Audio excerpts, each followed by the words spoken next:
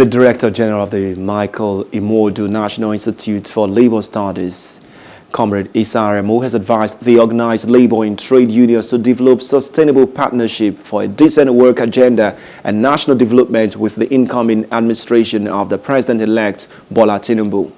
Aremu gave the advice in Ilorin, the Kwara State capital, during a two-day induction industrial relations training for elected executive members of the newly formed Congress of University Academics, CONUA.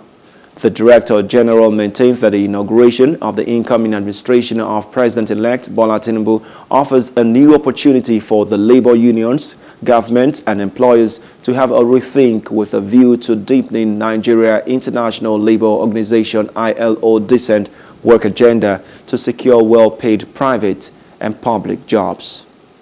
We have a new administration coming up now. This is the time to have strategic partnership with this government to promote decent work agenda as espoused by International Labour Organization. And what is decent work? Is to make job is secured, job is well paid for, there is enough social protection for the workers in the world of work. And I have no doubt in my mind that the new administration will build on the legacies left behind by President Muhammad Buhari. You know, outgoing president sustained freedom of association.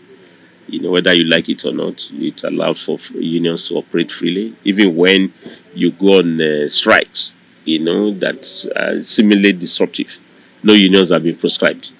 So President Buhari has kept to that, just like good Lord Jonathan, the similarity. I have no doubt that the new president will keep to that. But we also have to know that with every freedom, it goes with responsibility.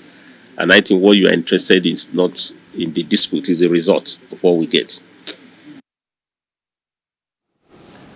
Aremu also charges CONUA leadership to embrace global practice standards in driving home their future demands, while the CONUA National President, Dr. Niyi Somonu, noted that CONUA, as a newly registered union in the nation's university system, will not be confrontational in addressing issues affecting its members' welfare. What I just want to cancel all the unions is that we need a new approach to unionism, you know, and we need to be a bit more strategic, more constructive, you know, in our handling of industrial relations. Workplace is not a war place. You know, we should see every challenge in the world of work as opportunities to promote collective bargaining, promote freedom of association, and that's the way it should be. What you don't know, be humble enough to admit that you don't know and learn them.